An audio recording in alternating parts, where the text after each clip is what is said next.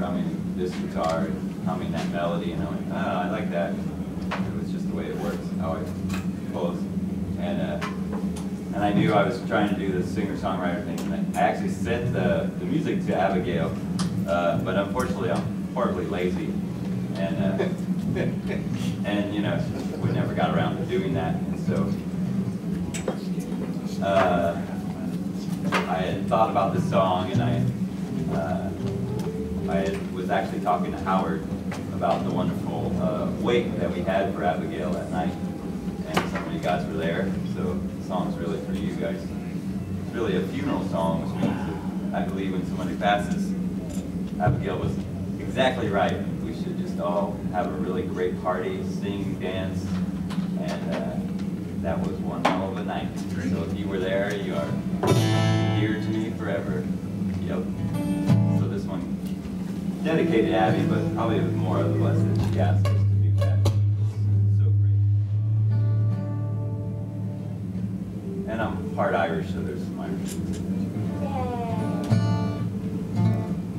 And so I helped Johnny put some of the words to this song that was all his music and a lot of his words. And it was so pretty that I then stole his melody and wrote another song just off of his melody. Exactly, that's perfect.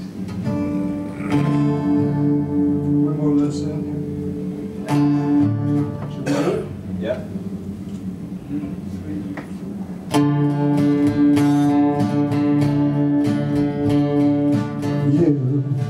You walked out the door for your final and final show. Tonight I'm facing the future without you anymore.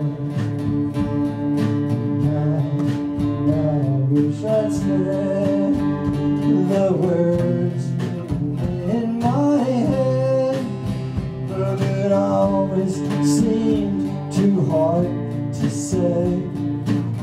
Whiskey in the way. But tonight we celebrate this bitter hand handed out by the hand of fate. We don't know which way to turn, we don't know how to say. So we raise our glasses high and drink you away.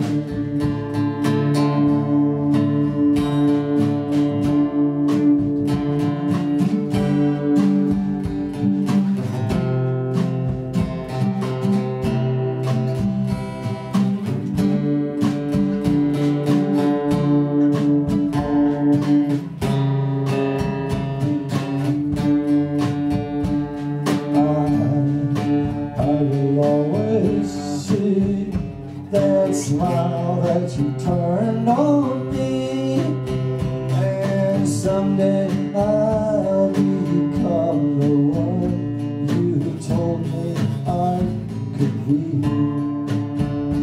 'Cause you could always see farther into eternity. You took one step beyond you and me. Yes, tonight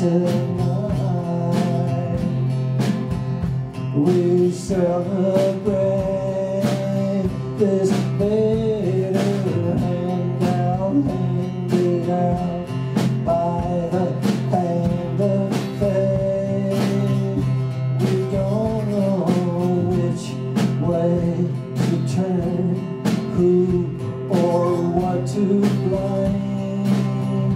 So we raise our glasses high and drink you away.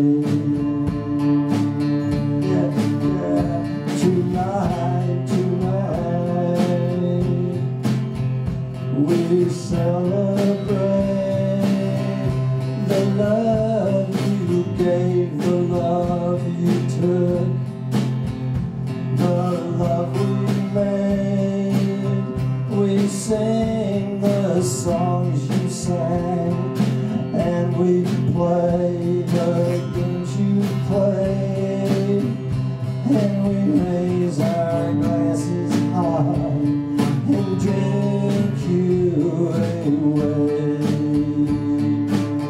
Yes, we raise our glasses high and drink you away.